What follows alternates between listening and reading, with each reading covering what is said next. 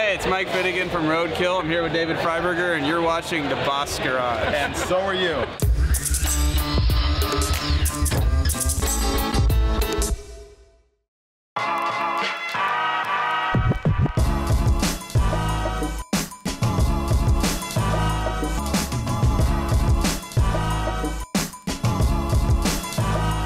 What are we doing? This is my first time driving a Mercedes.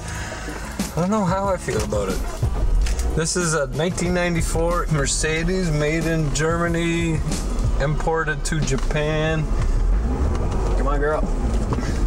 Which is losing reverse, and then shipped to Vancouver, Canada, where it finally ended up in Southern Ontario. So this is the donor for our LS conversion, and I know it's not an LS conversion, but I'm gonna call it an LS anyway because I want to be cool. And we are gonna slap a big ass turbo on it and turn this into an 11-second car.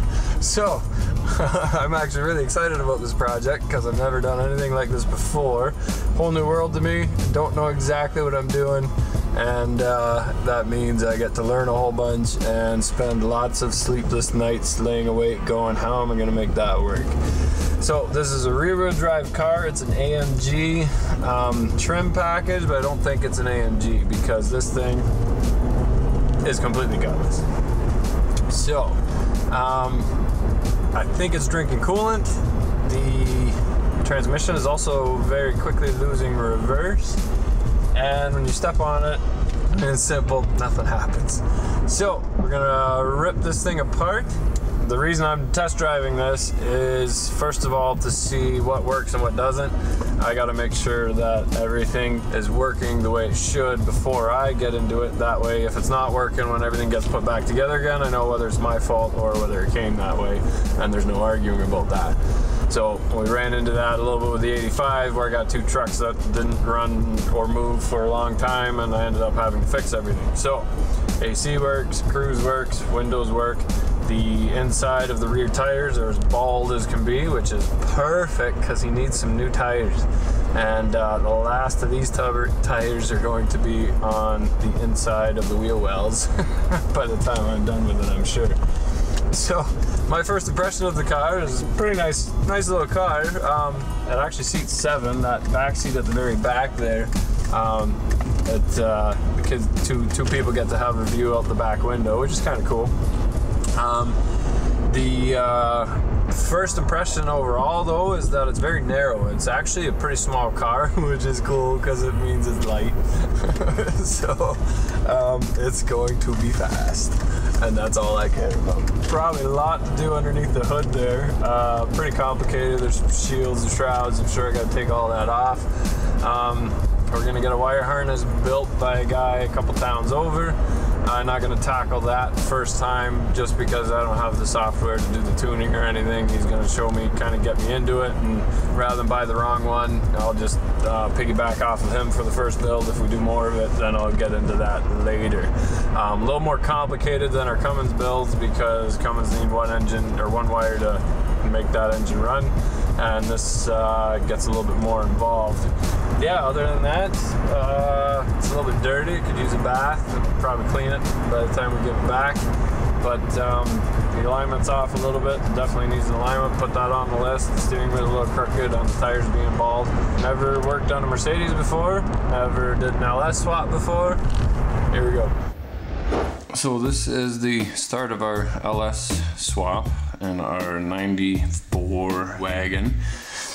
Starts by finding a donor engine. So I found this one online. It's an 06 LS extended cab. That's just the trim level, not the engine. The engine code for this one is T, the 8th digit, which means it's an LM7, which is the most common 5.3, 295 horse with the 4L60E. The only thing with this one is it is a hybrid. I don't know anything about the hybrids other than there's a generator that goes in the bell housing that when you put your foot on the brake, it shuts the engine off, and the generator turns the engine back on again. So we've got a price in mind. This is governmentsurplus.ca. There's 7 minutes and 20 seconds before it closes, and I have the highest bid right now. So These auctions are always kind of funny. I tried to go about it a bunch of different ways. Once I tried to make sure that I was the #1 bidder all week. All that does is raise the price up by the time the auction closes. There's always 3 minutes to bid after the last bid. Right now it's at $1,505 Canadian. It's in Hamilton, about a half hour away. And looks like a decent truck, only 139,000 kilometers on it, but it's not running. There's no starter on it though. It's the generator that turns it over. So I figure there's an issue with the hybrid system, and we're just gonna toss that right away anyway. The hybrid system has nothing to do with the engine itself, but we do want the 4L60E to go with it. So if there's something in the bell housing that can't be removed, we can't add a starter or something odd, probably just sell the transmission and then buy the 4L60s are cheap enough. So I'm basically going halves with Neil. I want some of the parts off the truck for some stuff I have in mind, and then he wants the engine and transmission, and then the ECU, I don't know if we can flash that one again because it's the hybrid, but I think it's funny that there's a Silverado hybrid around. So yeah, we're gonna keep an eye on this. So far I'm still the highest bidder. I scared somebody away. He keeps outbidding me $2 and I keep outbidding him about 500 bucks. So I'm trying to let him know that I'm serious. So we're at 1,809 right now. Let's see what his magic number is. I think it's 2,000 bucks. So I made sure to go 2,052. He's at 2,015 now. So he's probably getting pissed off right now. And I'm gonna bid it up again, just so he knows that he's not gonna get this truck. 2,000 bucks was kind of our number, but I bid an extra 121. Generally people stop at an even number, 1,500, 1,000 bucks, 2,000 bucks. So I usually go an odd number above that because it'll just tell them that they're outbid. So, and then my bid goes up to their highest bid plus $2. So he stopped for now. We'll see what, we got 3 minutes left. So he did 2,200 as his max bid. I did 2,152. So now he's gonna keep going up to 2,300. I'm gonna go 2,310, and that's it. Any more than this, and I'm gonna let it go because there will be more. So. Is that what? 2,300. Yeah. So. You want to keep going? A little higher. Yeah. 2,500. Sure. All right, we are at 2,354. So he's humming and hawing. But we got our magic number. The point of the auctions is to not get carried away and stop at a certain point. So 2,500 bucks for a truck that doesn't run with a possible transmission that we don't know much about is pretty high. So Neil is pretty excited about this project, so, but I don't want to get too carried away. So here we go. So his magic number was 2,359. I stopped at 2,512. But there are 22 seconds left. It keeps bidding like another like $2 and then it resets it to 5 minutes. 7 seconds left. 2 seconds left. We are the proud new owners of a 2006 Chevy LS. Sweet. Alright, that's an exciting day. So we're gonna pick that up probably this week and then start ripping it apart because things come into the Boss garage yard, get ripped to pieces, get put back together. I'm gonna rip a bunch of pieces off, pull the engine, park the rest of the truck out back, start listing a bunch of stuff on Kijiji, and we've got ourselves a truck. Here we go.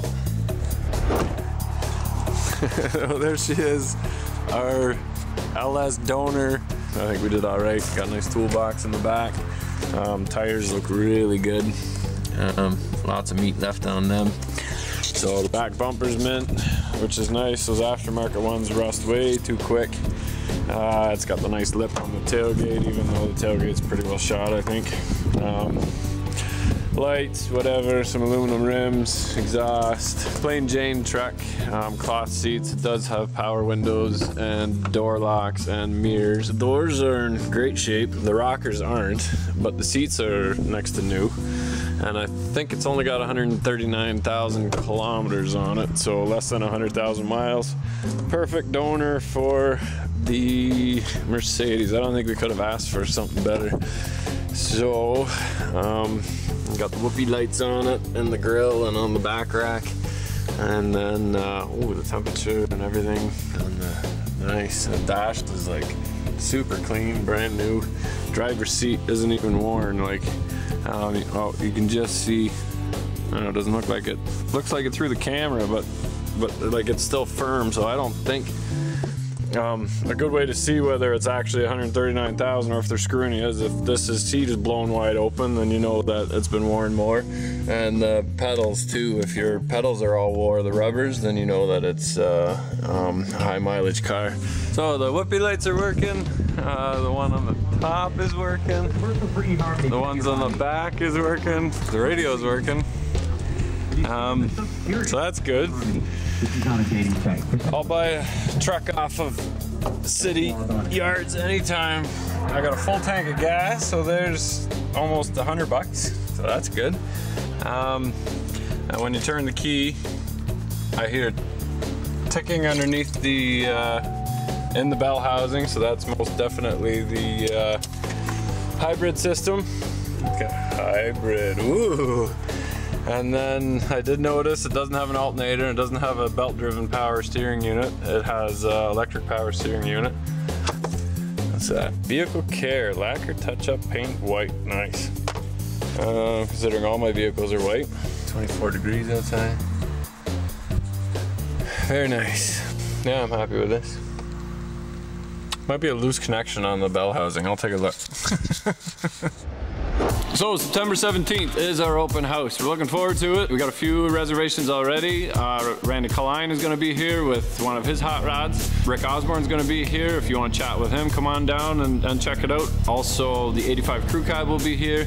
The 04 F350 is actually getting its tranny redone, so if that's done in time, I'm not doing the tranny, but if that's done in time, it'll be here. The Tahoe will be here. Hopefully that thing will be put back together again. I don't know if it's gonna be on the road or not, but it'll be running and moving. The Fleetmaster will be here. The GTO, which is still in the same shape as it always has, will always be here. And bring your rides. If it's got a throttle, we want it here. It's from 1 to, we'll say 6.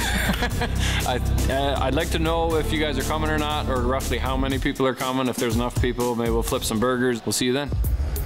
Hey, thanks for watching. Don't forget to like and subscribe. If you love the channel, consider picking up a tape boss to make those projects go faster so you got more time to watch YouTube. And remember, if you're not filthy, you're not rich.